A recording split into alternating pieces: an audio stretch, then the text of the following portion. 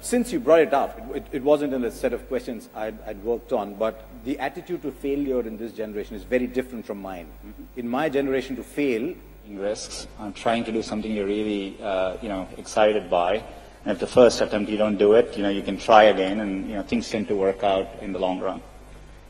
Since you brought it up, it wasn't in the set of questions I'd worked on, but the attitude to failure in this generation is very different from mine. In my generation, to fail was to commit a crime. And yet what you're talking about is go do what you want, and there's always comebacks, aren't there? That's right. Yeah. And, I think that's how, in Silicon Valley, part of the reason so many people start up a company is, starting up a company and even having failed, you can wear it like a badge of honor, right? And I think that's important, culturally, risk is rewarded.